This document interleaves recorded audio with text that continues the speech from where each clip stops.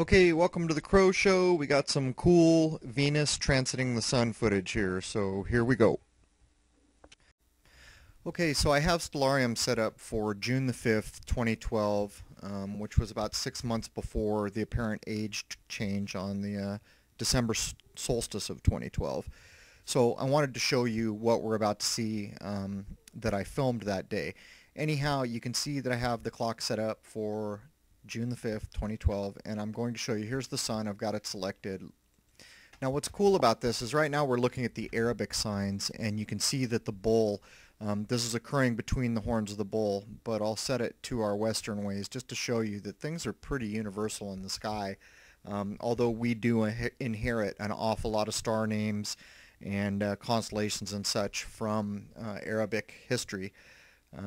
So here we go. So there's the constellation of Taurus, and let me get rid of this and we'll zoom in on this event and get a little better view of the sun, and I'll show you. So you can see Venus is right here, and we'll just roll through the minutes and I'll show you what it looked like. That, whoops, let me center out here. There we go. Okay, we're going to just roll through minutes here, and you can see now as it goes into the disk, this is a huge part of the viewing for scientists. They always want to time that little entrance into the disk, and you can tell by the line that's drawn there what the transit's going to look like. So I just wanted to give you a quick view so you know what you're looking at as we go over to my film, because I was actually on the side of a mountain with my telescope. I had no power, no tracking ability. So there.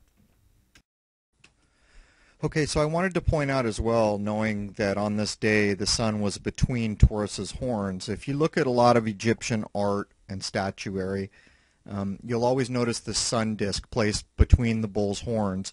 Their image of the horizon looks a little bit like this, just a standard, depiction of the sun on the horizon. My guess is that it was very important and would have been to ancient cultures that when this transit occurred, the sun was between the horns of the bull. To put this in perspective, when they were killing the Apis bulls off, I think they were sacrificing it because the end of the age of Taurus, which would have led into the age of Ramses or Aries, and even today the Jewish religion uses a ram's horn from that age. And then when we move up to the birth of Jesus, the fish sign, which brings us into the age of Pisces. Anyhow, moving on. So what I have here in the background is a still from the footage I'm going to show you, and in the upper right of the solar disk there you see Venus coming into frame, or transiting the sun.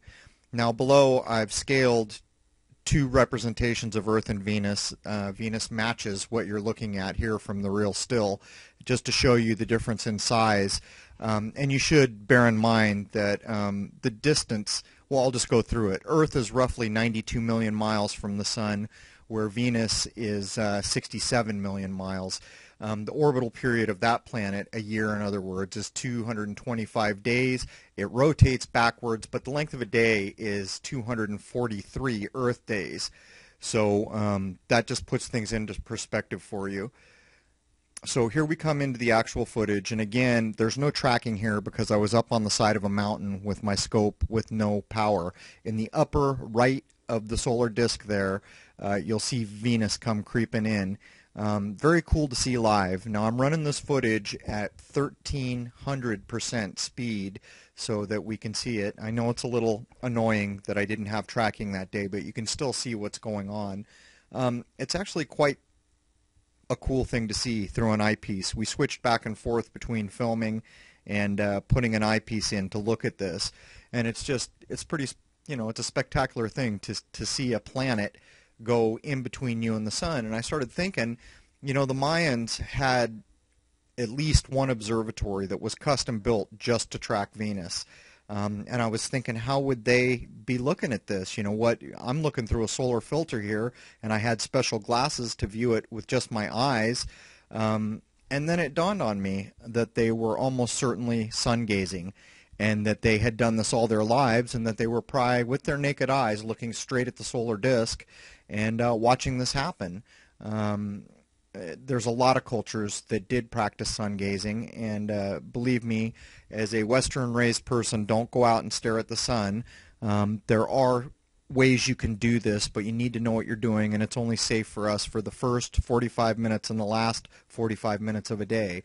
But back in these ancient times, I'm certain that these guys who had trained all their lives could have stared directly at the sun and watched this occur. It's a cool thing, you know. It happens it's over a century that it happens. It's actually, it occurs, let's see, I've got it written here. They happen in pairs. The transit happens in pairs, and they're 8 years apart. So this happened in '04 prior to this 2012 filming. Before that, the pairs occurred on the 9th of December in 1874 and the 6th of December in 1882. So the next transits will occur on the 10th and 11th. It goes from the 10th into the 11th on December 21-17, and then again in December of 21-25. So there are actually generations who never get an opportunity to see this, and we were lucky that we did. So anyhow, there it is. Cheers.